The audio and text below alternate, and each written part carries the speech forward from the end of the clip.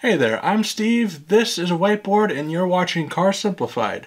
Today we're going to look at automatic transmissions and CVTs, compare them. We're not taking any apart today, we're not going to show you the insides or anything, we're just going over theory. So let's start by getting into what's drawn on this board.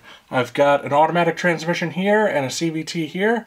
I'll explain what this pink stuff is shortly, but no transmission really matters if there's no engine attached to it, so we're going to start with the engine. So your x-axis here, this is your RPM, or revolutions per minute. Basically, it's how fast your engine spins. It starts out low, gets higher and higher and higher until you go right into the danger zone. I hope we don't get copyright claim for that because I said the entire chorus of that song, but let's continue. This is going to be horsepower in red. So it starts out low, and there's this peak area over here, and it starts to drop off before it gets to the red line. If you've ever seen a horsepower number advertised for a car, that's it right there. Now, there's also fuel economy. Now, as your engine spins more and more, there's more combustion per second, and that's going to require fuel. So you're using more fuel the faster your engine spins. It's probably going to be sharper, but we're working with a fictional engine here, so it can be whatever I want here. So that's what we're going with. So now that we know where peak power is, let's mark it on the graph here. So that's just a line right here.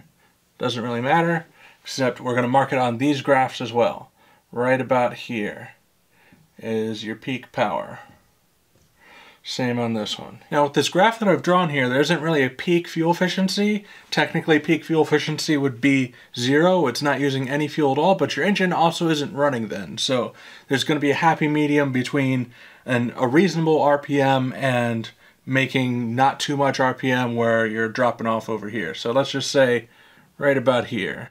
Now we have a basic understanding of this engine. If we want to make peak power, we need to be about here. If we want to make peak fuel efficiency, we need to be about here. And we're going to translate that into the transmissions we have here. Right now we've got the automatic transmission, and these are your gear ratios. They're slanty because this is a function of RPM versus vehicle speed. So let's say you're at a stop sign that's right before a merge lane onto the highway.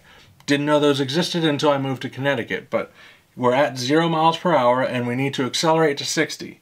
So your RPM is up here and your vehicle speed is along here. As you accelerate in first gear, the gear ratio allows the RPM to go up at a certain rate relative to your speed. As it goes up and up and up, if you're flooring it, it's going to try to get to max power and keep it close to the max power range. So it might shift here, come down to here, and now you're in second gear. Your RPM can rise again, and you're still gaining speed.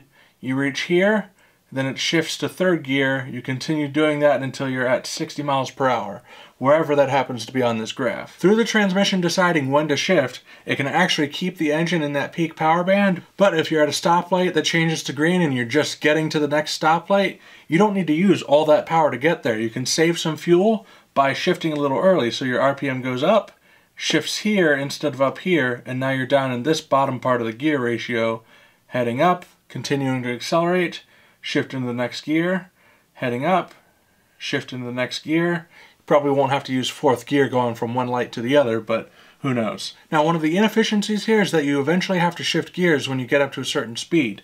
So when you get to here, the engine has to disconnect from the rear wheels and then reconnect at this RPM. Now modern vehicles generally don't have a whole lot of trouble doing this. Between all the parts that are electronically controlled, so the computer is in control of the engine pretty much, and the precision of modern automatic transmissions, shifts are pretty precise. Automatic transmissions used to be called slush boxes because of how sloppy, imprecise, and slow shifting would be sometimes. Manual transmission enthusiasts still call them that, but modern automatic transmissions are pretty precise and shift pretty cleanly. The main problem automatics run into nowadays is just how many gears manufacturers are putting into them. They're constantly hunting for which gear is going to be ideal for the current speed or what you're doing with the throttle. But what if you didn't have to shift at all? Enter the CVT transmission. You may see a familiar graph line or two, and that is this line right here and this line right here.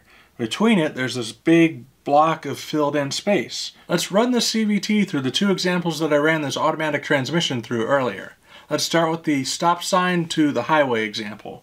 We're at the stop sign, we're at 0 miles per hour, and we have to accelerate to 65 or 70 miles per hour. Now with this, we could jump around a bunch of different gears, but here, we just need to accelerate up until we get to that power range, and then we come across here, we just hang out at that peak power range. Exactly at peak power, actually, if we want to. So, up, then straight over. No gears to shift, it's just smoothly gliding along at peak horsepower. Now let's do that red light to red light example.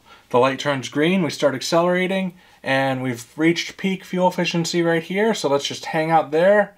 We're going across as we build miles per hour, our RPM stays the same, and we get to where we need to go at peak fuel efficiency. Again, no shifting. Now, people like the idea of technology improving their lives, making things better, but they also really crave normal stuff. Things that keep things normal. The CVT came along and changed things up. It was new technology, people bought it, but it didn't make that normal car noise. So instead of things just hanging out here for peak fuel efficiency, or up here to make peak power, people wanted their cars to do this RPM up and down noise of shifting, so CVTs started doing this. They go up, a little over the green area, and down, and up, and down, and then it eventually evens out.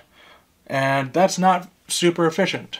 Engineers can program a car's computer to know exactly what RPM it needs to be at in order to make peak horsepower or peak fuel efficiency, and we figured it out. We had it right there. We had it set up to where it would stay there, and then people weren't happy, so now it's inefficient again. So with my old 2005 Mercury Montego, if you floored it on the highway, it would just hang out here making peak horsepower, and it would just get the job done. I could keep on accelerating until I got to highway speed, and then I'd let off the throttle, it would drop down to peak fuel efficiency mode, and it would just hang out there. With the 2018 Subaru Crosstrek, it does more of this wiggle thing that wanders around the RPM a bit, and I would actually prefer it to just hang out where it needs to hang out and not pretend like it has gears, but that's just how those two cars were set up to run. The only fundamental difference between those two CVTs is the programming that goes into controlling what RPM it hangs out at.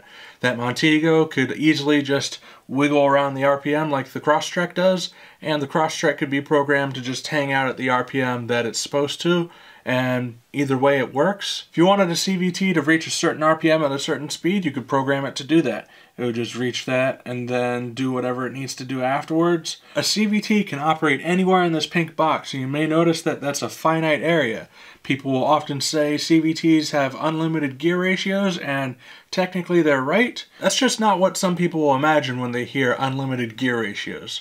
It's the same unlimited as in there's an unlimited amount of numbers between 0 and 2. If it was truly unlimited, then you could be somewhere like over here, but there's a limitation to the functionality of the actual CVT components themselves, and technically you could be up here.